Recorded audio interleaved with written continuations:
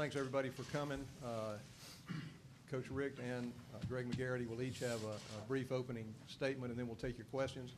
Please remember we have floor microphones, so if you'll raise your hand when you have a question, and we'll get one of the floor microphones to you. Okay. Thank you, everybody, for being here.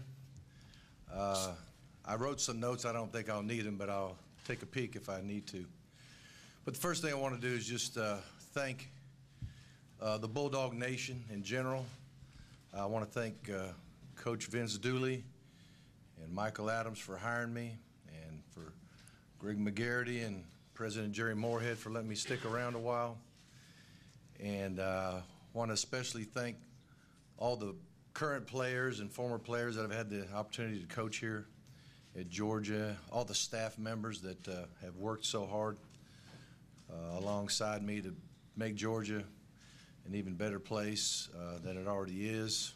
And you know, the redcoats, the cheerleaders, the students, you know, all the dog walks, all the memories have been just phenomenal for myself and for my family. And Georgia's been our home. Athens has been a true blessing to me and my family, and I'm just very thankful for all the time that I've been able to spend here, and it's been great. So with that, I'll let Greg be able to say what he wants to say, and then you guys can let it rip. Okay. Well, first of all, we want to thank Mark, Catherine, and their family for dedicating the past 15 years to the University of Georgia and to the Athens community. Days like yesterday are the most difficult in our profession, especially when dealing with someone who has the character of Mark Richt.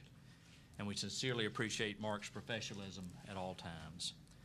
We look forward to having the opportunity to continue to work alongside Mark and Catherine in the future at the University of Georgia. Okay. Questions?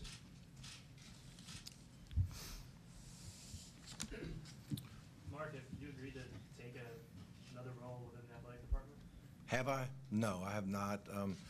I've been given an opportunity to stick around, and it's not been defined totally, but in some way, shape, or form to continue to bless the players, number one, and in the university in general, and the Athletic Association, just any way that I could be helpful. I've been offered an opportunity to do that. My plan right now, quite frankly, is to get prepared for this bowl game. I'm really looking forward to coaching these boys one more time, and but in the meantime, since I'm not on the road recruiting, right now, I'll have an opportunity to look at a lot of options.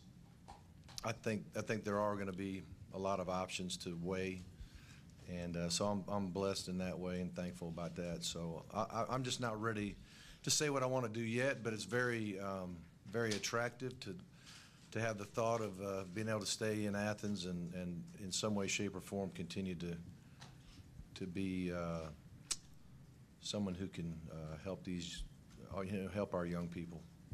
Please raise your hand if you have a question. Floor microphone to you. Mark, I know you just said you're weighing your options, but is continuing to coach an option for you? Oh yeah, no doubt. I'll say this.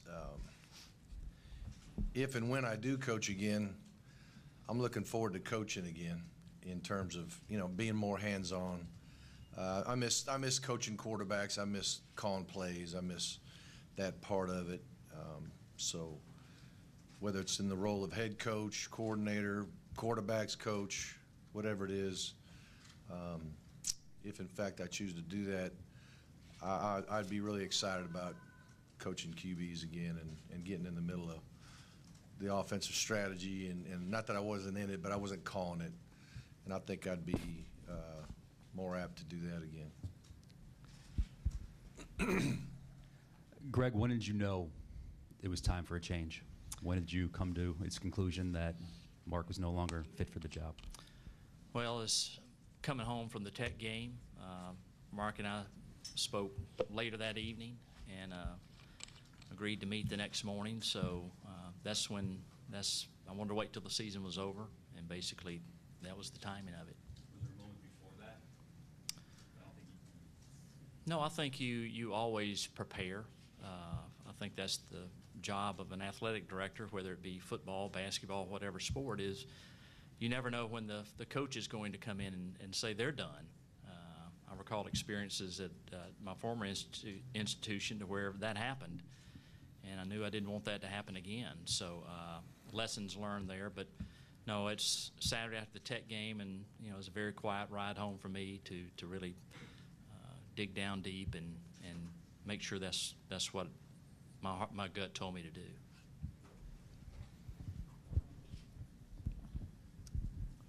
Coach, how about just the whirlwind of, you talked to us on Saturday, Right. no concern, according to you, in terms Right. of the job, but then not even 24 hours later to get this news. Right. Well, it's part of the business. It's not all that shocking to think that it could happen, but, my focus was always on, moving forward and recruiting and bringing in the best class we could bring in and continue to build, a future team that would be able to, win a championship. But, it didn't work out that way. But I'll say this, I guess it's a lot like how I manage things in the middle of a game. If things don't go exactly the way you want, and they don't always go the way you want, then you can spend a lot of time trying to figure out what happened or who did what, or you could figure out where you're at and then think of in terms of what do we do next to win. So instead of trying to find a kid that made a mistake or try to find the coach that did something he shouldn't have done, or maybe was responsible for something, or want to chew somebody's rear end or whatever. I mean, my focus has always been on where are we and what do we got to do to win. And I kind of feel like the same way right now. I see where I am. Georgia sees where they are, and everybody's going to do what they think is in the best interest to have success in the future. So that's kind of how I look at it. Greg, you spent 6 paragraphs in your statement lauding Coach Richt for his leadership and his character and his performance. Right. And Jerry Moorhead spent another long paragraph lauding everything about him. Right. What then was this decision based on? Well, that remains to be between Mark and myself. We had a good, mature adult conversation on Sunday morning for an hour and a half or so, and those things will really remain between Mark and myself. Greg, this is for you. What are your thoughts on Jeremy Pruitt and whether or not, if the new coach would want him back on staff, would you welcome that? Well, I'd rather us to focus on Mark today. We can talk about those things later, but today's all about Mark and the decision that was reached yesterday. So I'd just prefer to defer those to a later date. Are we going to let the young lady ever get a chance to speak? Thank you, kind sir. Well, maybe you're next. What Well, okay. I don't know if you need a mic or not. Not to hurt. I'm very loud. Are they okay without the mic, or we need the mic for? Yeah, let's get a mic back there. Yeah. On that one back there. We got one on the side. And you're next. I was actually going to have her after you, but Schultz is next. What will happen with the contract? That's a substantial amount of money still left on the table. Well, as I said earlier, even though it hadn't been executed, a deal's a deal. A handshake, to me, is a signed agreement. So the contract that our board approved at the previous board meeting is in full effect and will certainly be honored. So there are no issues there, even though it's not executed, and that's the way it's always been. I mean, we're a handshake means something here. Mark, this obviously is a new situation for you. What ultimately do you think will determine what you want to do next, and Right. how long do you foresee yourself taking with this decision? Right. That's a good question.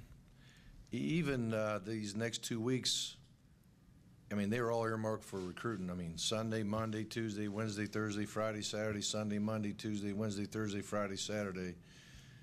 Till the dead period, I was going to be on the road every single day for 14 days, or whatever it was. So now that I'm not recruiting, there's really nothing on my calendar. And so even that bit of time will allow me to decompress a little bit and and try to just prayerfully consider what's next. And then there may be more opportunities that come in the next few hours, 24, 48 hours, that type of thing. I mean, I'm going to listen to anybody that has interest in me, coaching or not. Just really in any area or any arena, that's a possibility. So, but since 1986, I've always really tried to just try to walk daily with the Lord and try to figure out what He really wants me to do, and I want to try to be obedient to that. I was reading, not to bore everybody, but reading Matthew a couple of weeks ago, and when Christ, before He got crucified, He was praying, and while He was praying, He's sweating blood, and He's saying, "Lord, take this cup from me. Please take this cup from me." He prayed that 3 times.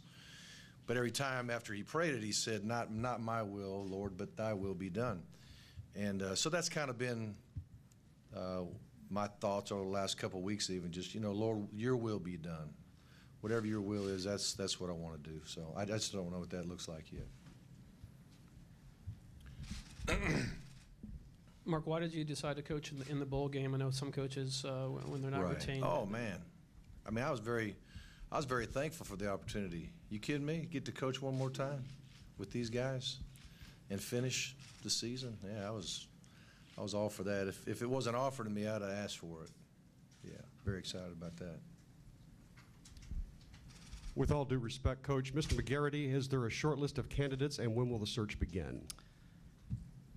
Well, real briefly, we will start immediately, but again, this is about Mark today. I really won't have hardly anything to say about the new search. I think that's not appropriate right now, but in due time, I'm sure a new head coach will be announced. And I'll say this, if it's all right. Spoke with the team last night and just helped them understand that, things like this happen. It's part of the business. And I encourage them, number one, to behave and to know that we're going to keep everybody accountable to anything we've always held them accountable to academically and socially and all those things. But to also realize that they're basically making a first impression for their new head coach starting yesterday.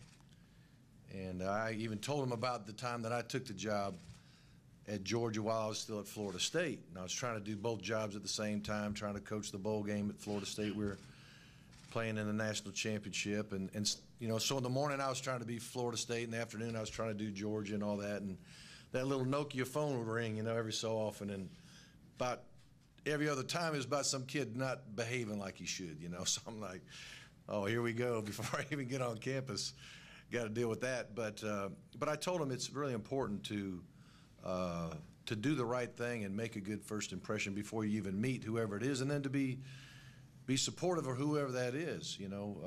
Understand that the more everybody buys in, the faster everybody buys in, the better off it's going to be.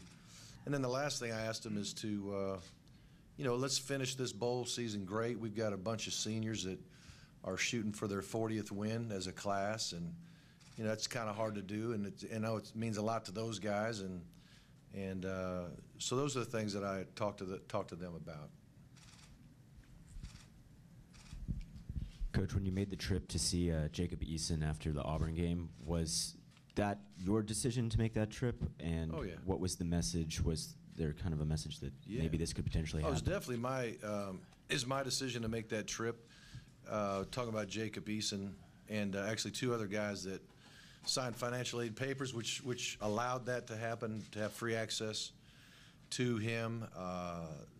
The message was basically going there to enjoy each other's company, number one, and number 2 is get ready to play some ball for the dogs, And so it was just a matter of knowing that, he's a very important part of the recruiting class. Your quarterback is. A big part of that. Usually, when you have a quarterback like that commit early, you ask him to lead already. You're not here yet, but you can lead by helping build your class, and think he's done a great job of that. And I think there's a lot of guys that have been very excited about the possibility of coming to Georgia in this particular class.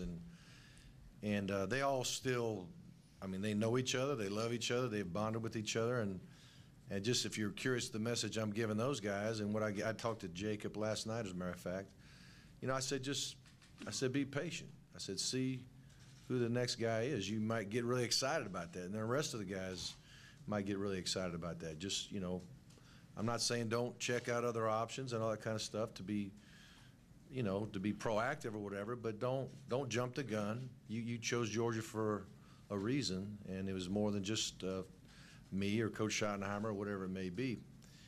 So, you know, I encouraged him, and I'll encourage all these guys, you know, to do the same, because they're a great group of guys, and there's a chance for them to come in and be one of the best classes in the United States of America. And you know, I said, might even be a blessing to be on the front end of a guy's contract rather than, you know, year 16. So it may be a blessing to you. So that's kind of what I told him last night. Coach, I want to congratulate you on your time at Georgia, and thank you, and definitely for the respect and giving you've shown to the media and the Bulldog Nation. As you can imagine right now, there is a lot of folks out there that are upset. And is there anything you can say to the fan base that kind of calms things a little? Yeah, well, just I guess you could tell everybody that I'm going to be fine. My wife and I will be fine. We're empty nesters. We're still madly in love. We'll probably get to do some things we just haven't been able to do in the past. I've been coaching for 33 years straight, and that's a long grind, and it can wear a man out a little bit, especially sitting in the head coach's chair. But we're very excited about our future. And it may very well be that we stay in Athens. We may stay in Athens for good. I don't know what will happen yet, but it's a very strong draw for us. It's a very attractive option for us. And I would just say to the fans too, you know, as soon as a new guy gets named, there's going to be electricity around here. There's going to be a lot of excitement and a lot of momentum and support. You know, support him and support his staff and obviously support the players. And you know, everybody, you know, Georgia football is going to be around a whole heck of a lot longer than I'm going to be alive, and has been around, you know, for over 100 years and all that. So I just appreciate everybody and how they've treated me and my family. Coach, what was the reaction to the guys when you told them the meeting yesterday, and then how are you taking their reaction and all their support that they're showing for you? Yeah. Well, it's not like we had open dialogue. You know, you have a group of 125 guys in the room, and you know, I just told them what happened, and also told them that I'm gonna be around another month. You know, we don't need to get all crazy and emotional tonight, but I just told them the things that I mentioned before. Everybody needs to. It's just kind of like when we went through that stretch in October where things weren't going well, and you got a group of people, men, coaches, players, everybody having a lot of emotion, a lot of different emotions, you know. And I told them, I said, you all know how you feel right now, okay? And I don't know how everybody feels, but everybody knows how they feel individually, and I said, so what we're going to do today is talk about how we need to act, because you may feel a certain way, but you need to act another way. And you may feel a certain way about how the season was going, but we need to act this way to right things, make things right, and to handle adversity the right way. And the same thing basically was true last evening. I said there's a lot of emotion, a lot of things that are going on, but let's talk about how we need to act in this situation, you know, to do the right thing and to help them prepare for the rest of their careers here and their futures beyond that. But I'm sure after that last game, it'll be a little different. That'll be, I'm sure, a lot more emotional for me personally. Mark, by nearly everyone's account, you did it the right way. You were the ultimate ambassador for this university, second winningest head coach in the history of the school, averaged nearly 10 wins a year. Why do you think you're out of a job? Yeah. Well, I just think that I think 15 years is a long time, and I think that the expectations have been built to the point where if you don't win a championship, it's kind of miserable around here. And I mean, when we don't make it to Atlanta, I'm miserable. I'm miserable too, you know. And I've always said that I respect our fans. I love our fans. I respect the media. I love a couple people in the media. No, I mean, I love everybody, quite frankly. But and I know everybody's got a job to do. But you know, our sport is a very passionate sport, and it's a very public sport. You know, the jobs that we do, everybody seems to have an opinion on it. But you can't have all the excitement and the cheering and all that without the other. I mean, if things don't go the way people want them to go, I can understand them being disappointed, and I can understand them thinking there's a better way and all that kind of thing. I respect that. And I think it got to the point where there wasn't enough confidence that my leadership could get it done. And that's the prerogative of you know, the people in charge, and I understand that. Greg, along those same lines, was this about winning championships and how long it has been since they've been won here? No, I mean, again, I don't want to get into detail of a conversation that Mark and I had. That's between us. So there are a lot of things we talked about, and so I'll just leave it at that.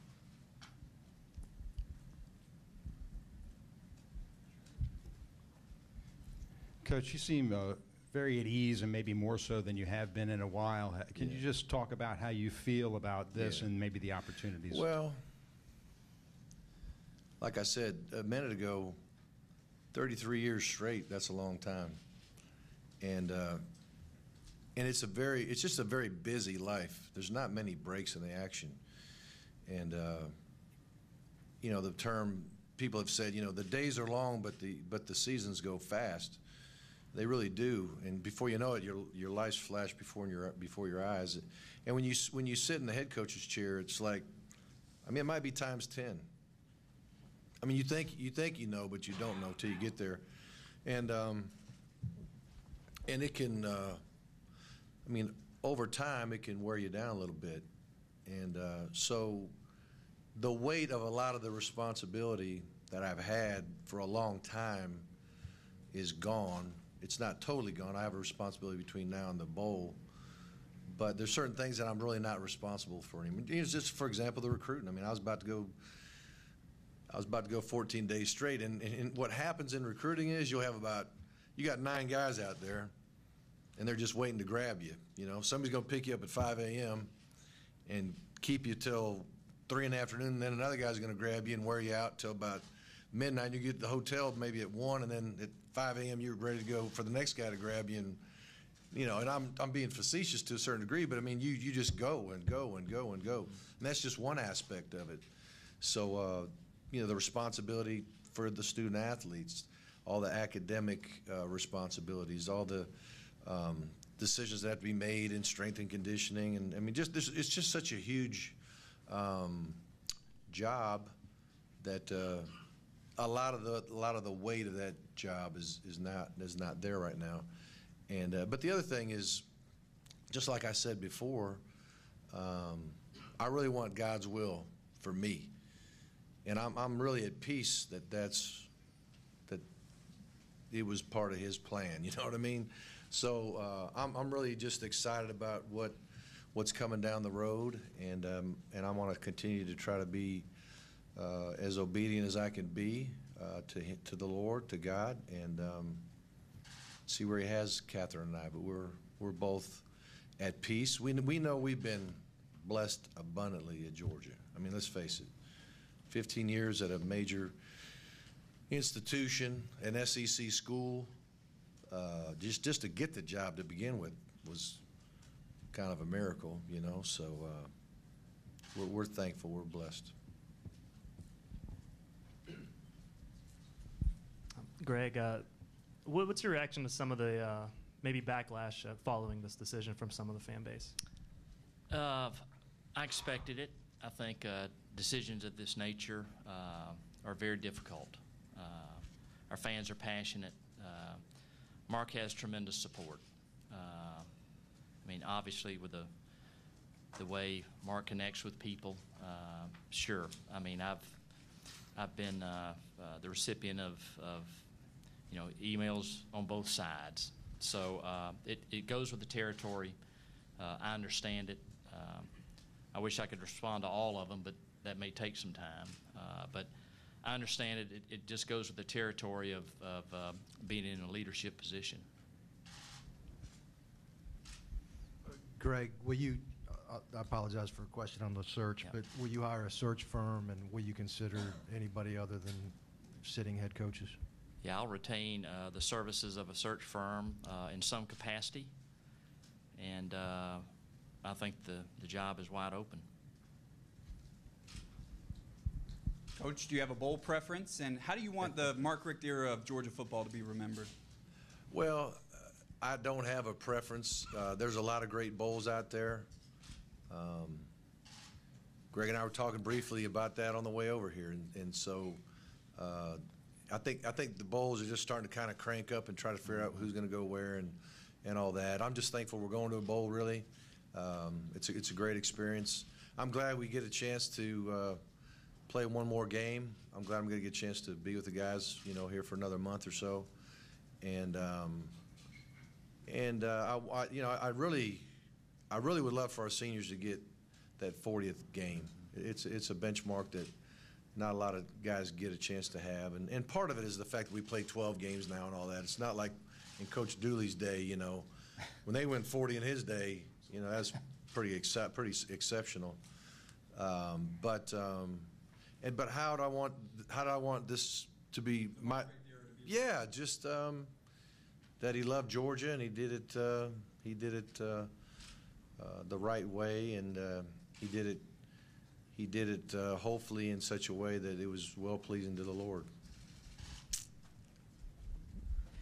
Coach, what's your proudest accomplishment from your time coaching here, and then what's one thing that you wish you could do differently? Yeah, proudest accomplishment, I think just watching guys leave here ready to be a man, and when I say that, just ready to be a good husband and a good father and a good citizen of our country, and hopefully a leader. I think we're void of some leadership in certain areas around our communities, and I think that's what excites me the most, to think that I had a part to play in that. And then what was the other question? If you could do something differently. I think the only thing that I miss, I really miss hands-on coaching, the coaching of the quarterbacks, the calling of the games, the plays. I think I missed that. When I turned it over to Mike Bobo, he was more than ready to do it and did an unbelievably good job, in my opinion. But at the time, I guess the combination of the weight of the job and feeling like if all you do is coach quarterbacks and call plays, you can spend your whole offseason just coaching ball. You can spend your whole offseason going to visit people and get new ideas and all that kind of thing. And I found as a head coach, there just wasn't as much time to do that. There was always this to do and that to do and this to do and that to do. In season, people don't really expect a lot from me in regard to speaking engagements or being here for this or that or the other. But as soon as the season ends, everybody's like, well, Coach is free. He's not doing anything, so let's see if we can get him to help us out here and there. And I enjoyed doing a lot of those things. But you don't really have the time, in my opinion, that you need to do it. But if I had to do it again, or if I'll go, I won't say so much going backwards as much going forward. If I do decide to coach again, that especially as a head coach and trying to do these things, which I would want to do, I just got to make sure there's enough support around me to handle certain things, and then also let people know on the front end, hey, I'm gonna be coaching in the off season too. I'm gonna be preparing to get us ready for the season, and just get the expectations where we understands them on the front end. When I first came in, I'd never been a head coach. I didn't know anything. I knew a little bit. Looking at Coach Dooley over there, but you know, there's a lot of things I just didn't know. I didn't know the Georgia culture. I didn't know a lot of things. And so, you know, I've learned a lot.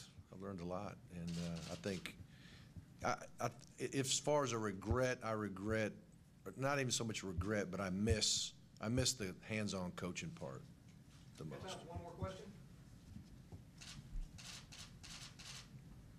Okay, last question.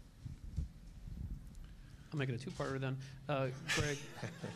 The first one will be no comment. What's the second one? I was going to ask Greg regarding recruiting, who will be on the road? And I think I might have forgotten my second part. You know, I'm not sure who's on the road.